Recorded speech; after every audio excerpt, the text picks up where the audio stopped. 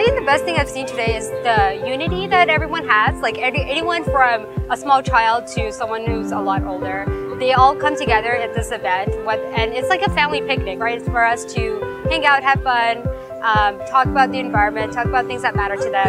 And it's just everyone just gets along really well. And that's what I love about it.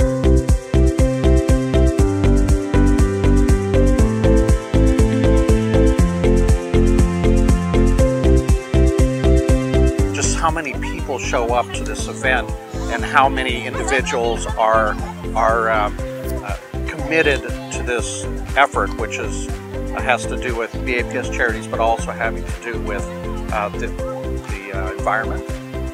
But there's a camaraderie here that's just hard to beat.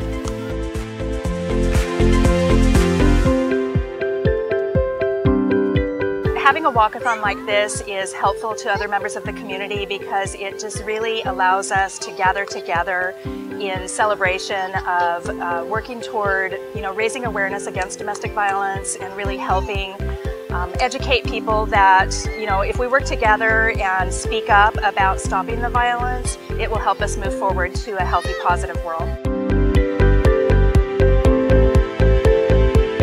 I think it brings everyone together, and it's a nice event for people to socialize, get out, get some fresh air, get some exercise, and just focus on the good things in the community.